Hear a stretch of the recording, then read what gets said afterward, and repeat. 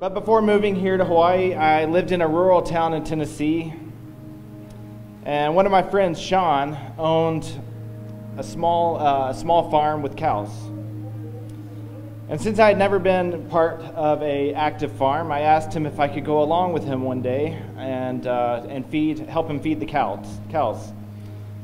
Soon after, he called me and said, "Sure, come join me this afternoon," and he invited me to tag along.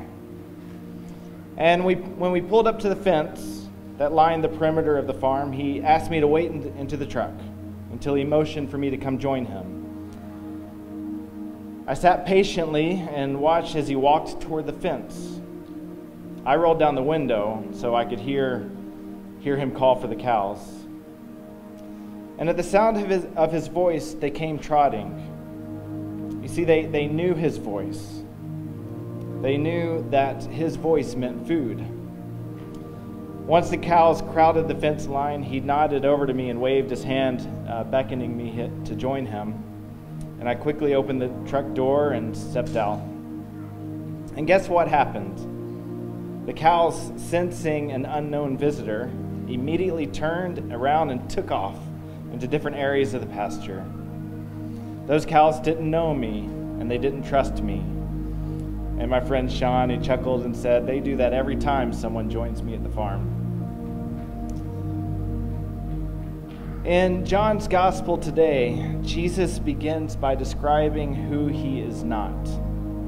Those who climb into the sheepfold in a secretive or sneaky way are thieves and bandits who do not care about the sheep, but only about their own gain.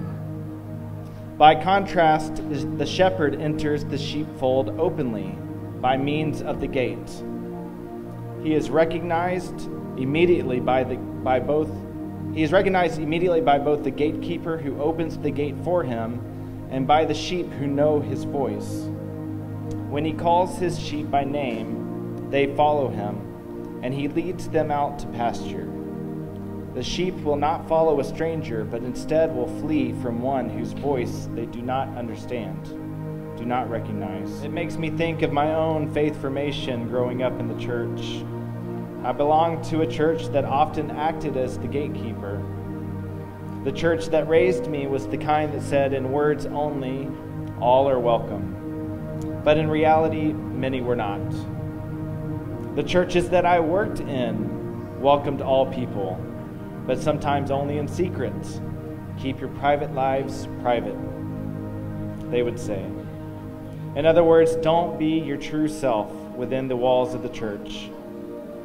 Worshiping or even working in churches that upheld a double standard can get really tiring after a while. And when I left ministry to move out to Hawaii, I was determined to take an extended break from church. I wasn't sure if I was going to come back, to be honest. But since joining Calvary by the Sea, I feel a sense of blessing that I get to walk this road with so many people who are not like me. People who are welcoming, open, and encouraging. Each week on my drive home, I try to reflect on at least one connection that I've made while I was at church. And I realize more often than not that I walk away from church each week feeling more energized than when I entered.